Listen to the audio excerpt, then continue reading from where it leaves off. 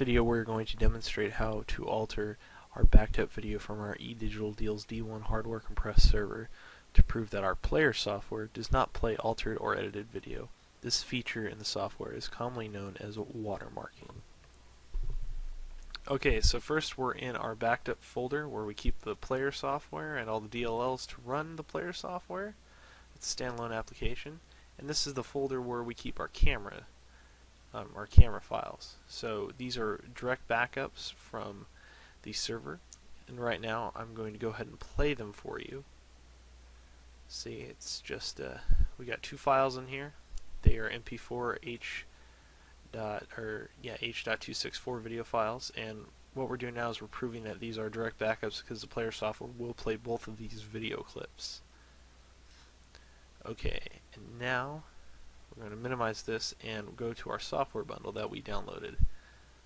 We downloaded version 6.73, and what we're going to do is go to our tools folder right here and make sure this will work with the tools folder is included with any version of the hybrid nDVR software. So we go to tools, and then we go to our converter folder right here, H.264 to AVI converter version 2.0.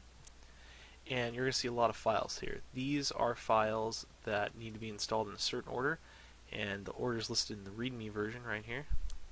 Just drag this over. And so we're going to do Format Converter first, Format Converter 2.0. We're going to install this. We're going to change the directory to E. That's only for this specific computer.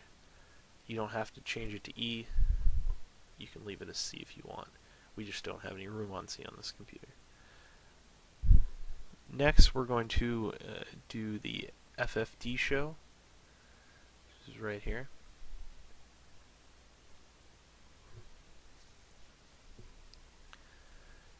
We're going to accept the terms, and again, we're going to change it to E. You don't have to change it to E. We're only changing it to E on this computer.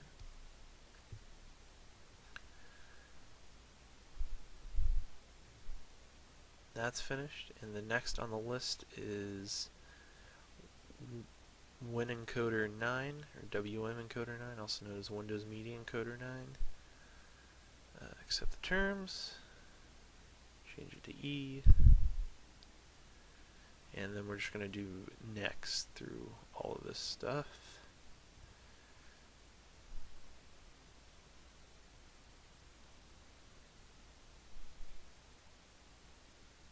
Finish, and last but not least, we're going to do Windows Media Player Filter version 4.9.8.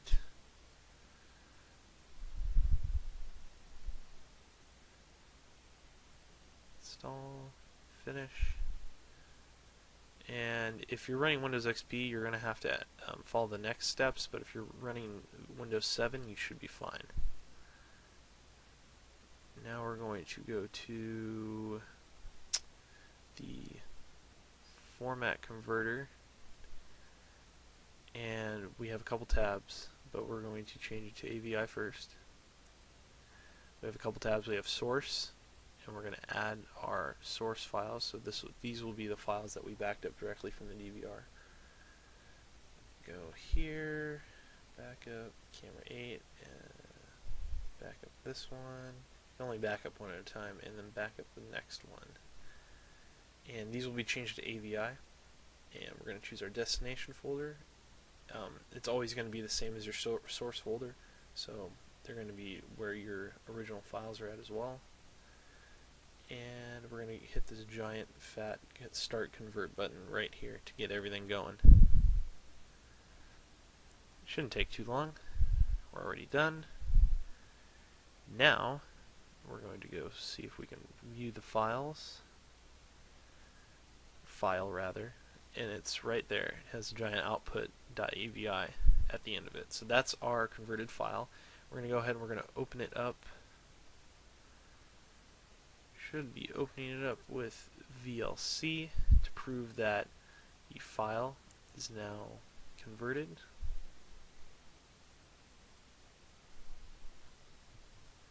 So now the file is playing on VLC where previously it wouldn't, as H.264. we're going to go ahead and open up our movie maker and edit this video. We didn't do it earlier, but just to prove that these files don't play on VLC, the direct backups, the ones that haven't been changed. So you open it up and it doesn't play. Let's try opening it up from VLC itself. That was the wrong folder. File backup. We're going to open this one. And see, it still doesn't open. So our direct backups don't open. They only open in Player. But our converted one does open in VLC. So now we're going to add the videos.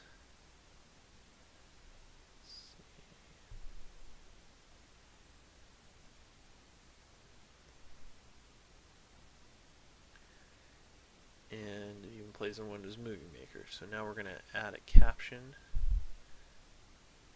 just to edit the text, and we're going to call it test edit for watermarking demo. And we're going to save the project, rather export the project. We're going to save it as a WMV. And we're going to change the name to camera 08 parentheses 08.wmv, and it's going to save it.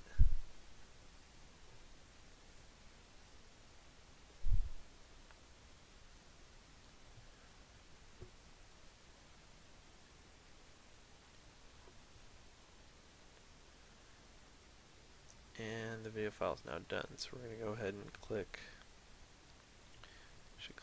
close and open it through the Windows Explorer. No.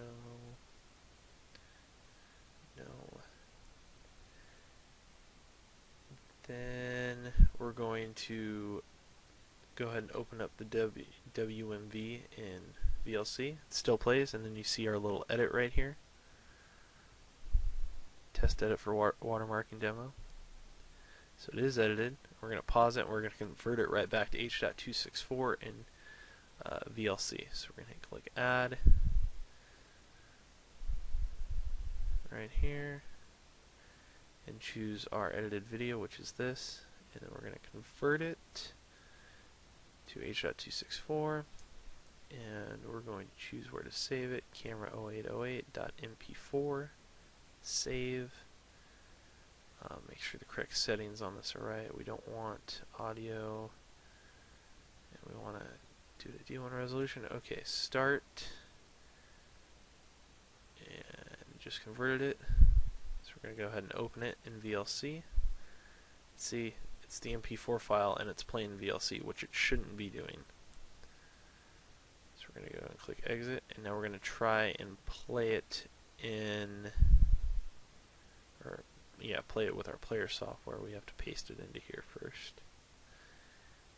And player.exe, and where'd it go? Oh, it's at the bottom. And then we're going to select the edited video, which is this one, and hit play, or double click it, and we get an error. So this proves that after we edited the video, that the player software can't play the H.264 video because it's not the original copy. It's been edited.